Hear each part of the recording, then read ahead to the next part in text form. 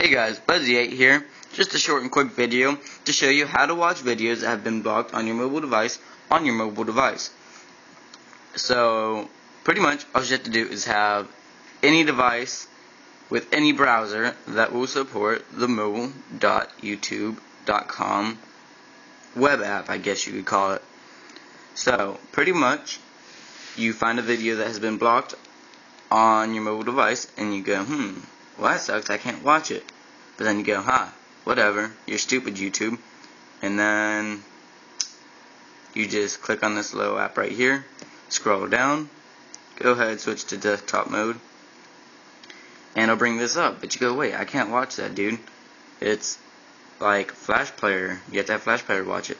But no, it brings something up like HTML5 or whatever they've done with that crap. I don't even know what it is about that. But you just click on it. It takes a minute to come up, but by the time it does, it's halfway buffered, so it doesn't matter. So as you can see, it brings it up. You're good to go. Alright, thanks for watching. Peace out. Buzzy8.